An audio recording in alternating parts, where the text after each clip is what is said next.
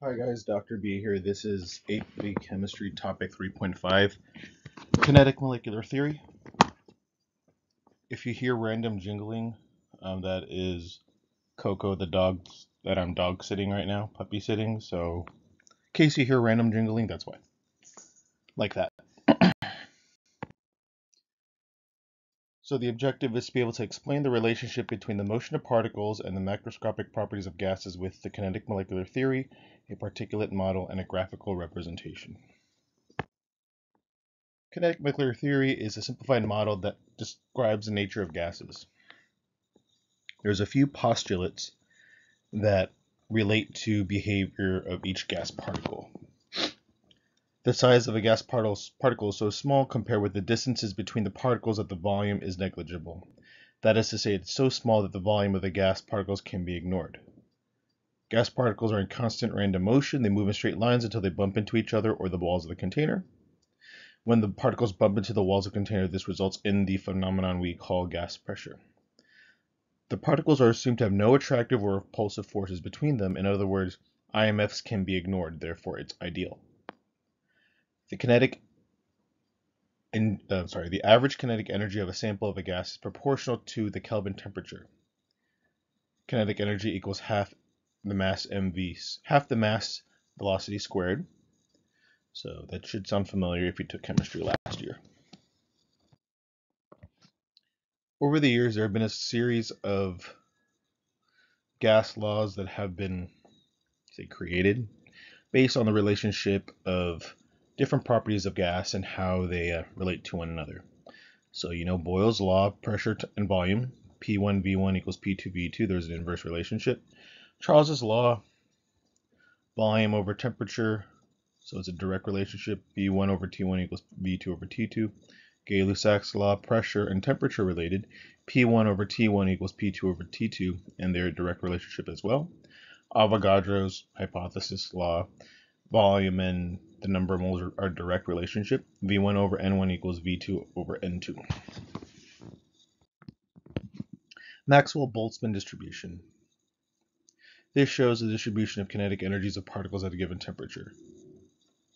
So the three humps you see, I guess, or whatever you want to call it, I don't know, on this distribution on this x and y axis of speed and number of molecules. These can be interchangeable in the sense that you can use a cold gas and a hot gas, or more molar mass, less molar mass, all that type of stuff. So for now, let's say that the medium, the green one, is room temperature gas. If you cool it down, there's less motion, lower kinetic energy, so the average speed will be slowed down, and the majority of molecules will have that lower speed. If you bump up the temperature, you increase kinetic energy for all the molecules, so the average speed will be greater for more molecules than the previous ones, type of thing. By increasing the temperature of a gas, the distribution of the particle shifts to the right. Notice that not every particle has the same energy. The temperature measures an average of the kinetic energy. The temperature of this first gas here is greater than the temperature of the second gas. The mass is the same, but the velocity differs. This results in a difference in the kinetic energy. So whenever we're looking at kinetic energy, mass, and volume, most likely the kinetic energy will be the same. They may say the temperature is the same for both gases, but the mass is increased for one gas. What is the effect on velocity? Something like that. In this next example, the mass of the particle differs, but the velocity is the same. This also results in a difference in kinetic energy. The formula for calculating the average for kinetic energy, kinetic energy equals half mass velocity squared. The mass is in the particles is in kilograms, the velocity is meters squared, and then the kinetic energy is then calculated in joules. So rate of effusion, that is the ability to diffuse through a small hole, and it's related to the size of the particles. Graham's law describes this relationship. So you don't have to do any math with this, but conceptually you have to have a general understanding of this. So you have you have a gas, and it's on one side of a partition. You remove the partition, and it diffuses. It goes from one end to another. That's what's happening in the first diagram. In the second diagram, however, there is a small partition in the There's a small hole in the partition. I'm sorry. So this is called effusion, where the gas is going to leave from one end of the partition to another through this hole that's created. That's called effusion.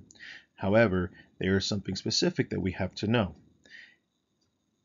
and it's right here in this. Hold on. Given a sample of H2, HCl, and Cl2 at the same temperature, place the particles in order of decreasing average particle speed. So that means it wants to go from fastest to slowest.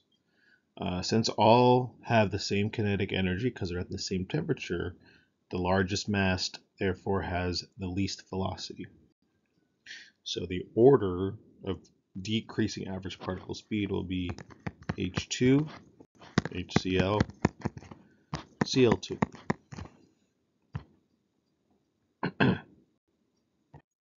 Consider an equimolar mixture of gases H2, N2, and F2 placed into a container with a pinhole opening.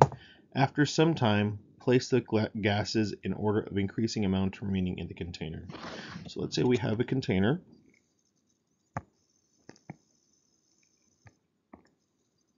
And there's a pinhole opening here.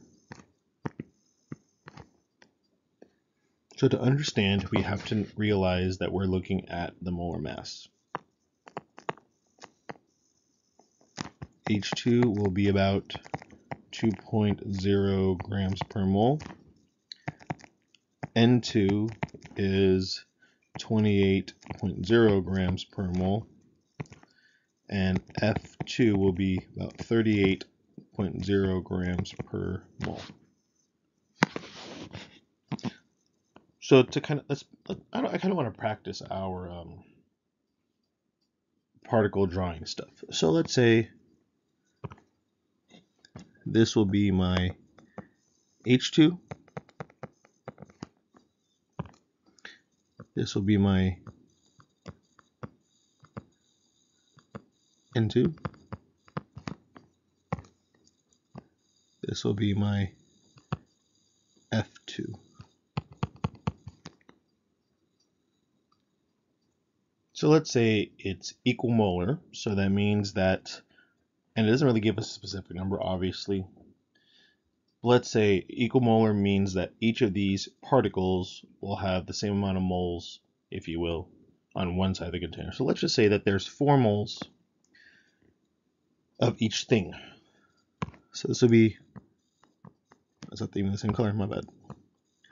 That's my H2, H2, H2, H2. Green will be my N2, N2, N2, N2. F2 will be my largest one.